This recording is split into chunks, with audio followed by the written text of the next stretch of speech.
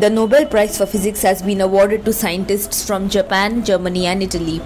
Scientists Syukuro Manabe, Klaus, Hasselmann and Giorgio Parisi won the 2021 Nobel Prize for Physics. Manabe and Hasselmann were cited for their work in the physical modeling of Earth's climate, quantifying variability and reliability, predicting global warming.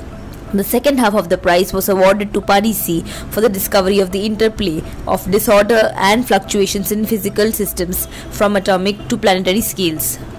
The winners were announced today by the Secretary General of the Royal Swedish Academy Sciences, Göran Hansson. The prestigious prize is worth 10 million Swedish crowns, which is equivalent to $1.15 million.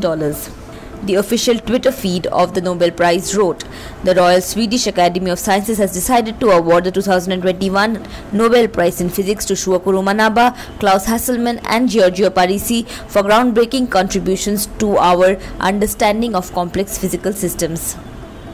Starting in the 1960s, Manabe demonstrated how increases in the amount of carbon dioxide in the atmosphere would increase global temperatures, laying the foundations for current climate models. About a decade later, Hasselmann created a model that linked weather and climate, explaining why climate models can be reliable despite the seemingly chaotic nature of the weather. He also developed ways to look for specific signs of human influence on the climate. Parisi built a deep physical and mathematical model that made it possible to understand complex systems in the fields such as mathematics, biology, neuroscience, and machine learning. Earlier on Monday, the Nobel Committee awarded the prize in physiology or medicine to David Julius and Ardem Patapushan for their discoveries into how the human body perceives temperatures and touch. Over the coming days, prizes will also be awarded for outstanding work in the fields of chemistry, literature, peace and economics.